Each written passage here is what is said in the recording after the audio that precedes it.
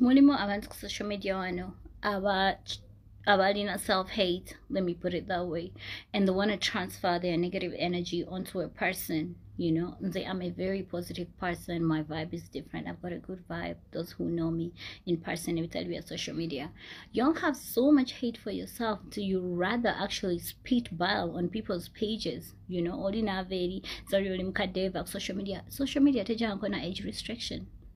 I've never gotten that memo.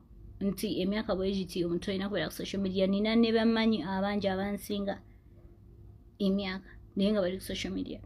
Owulira abamu ku mwana bu 20s nga baba batadde naffe bu 20s 30s nga baba batadde naffe aba 40s 50s.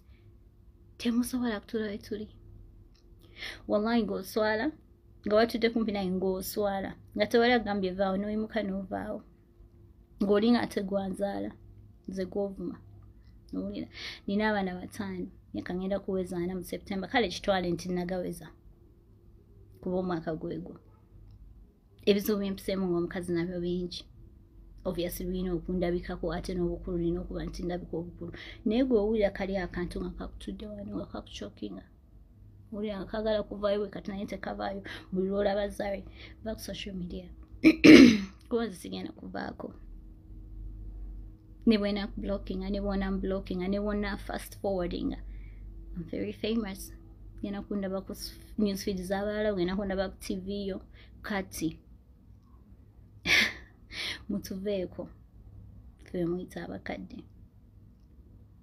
It's what it is. Tetukulanga tudda buto. Abamu mwe mugenda kutuuka mu myaka gye tulimu wallahi nga mwasensebuka nga tosaana kutunulwako ng'olinga jjajja gundi. Mutwesonyiwe bw'olaba nti abakadde bye bakola tebikusanyusa. Why are you following their pages? Why are you following me? Why are you stalking me? Why you want to see everything I'm posting?